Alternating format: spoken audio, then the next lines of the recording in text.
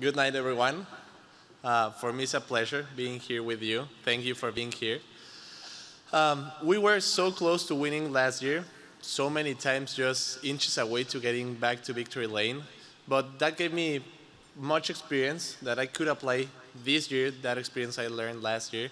And we could finally get back to victory lane for the first time this year in Chihuahua. That win was a really great motivation for me. Unfortunately, I couldn't make any burnout or celebration because I ran out of fuel just after the start-finish line. But that helped because it gave me enough motivation to me and my team to keep working harder and harder to get back to victory lane.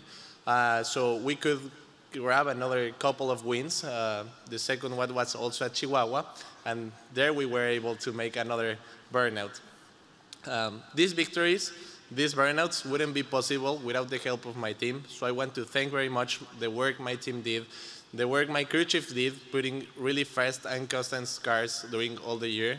We have no DNFs this year, so that's a pretty important thing we accomplished this year. I want to also thank to my teammate, Rafa Martinez. We did such an awesome job working together with the teamwork, putting both cars on our final race for the fight for the championship.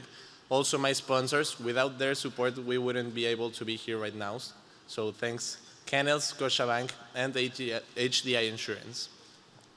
I want to also thank NASCAR and NASCAR Mexico for putting such an interesting sport, a professional and competitive sport, to all of us in here.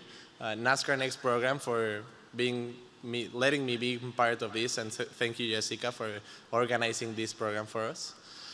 And well, I want to thank my family, starting with my parents, for giving me that support, not this year, but in everything I've done in my life. You have been there having my back every single time of my life.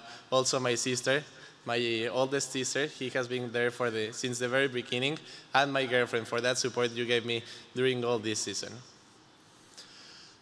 In Spanish, when you want to honor and show respect to someone, we add a don in front of their name. So just said this, I want to give a special thanks and honor someone who is no longer with us, but he has been supporting me and believing me since the very beginning. And I'm talking about Don Roberto. I hope many more victories to come next year and great plans for me to come next year. And I hope we all reach our goals with enough fuel in our tanks. Happy holidays, thank you very much, and buenas noches.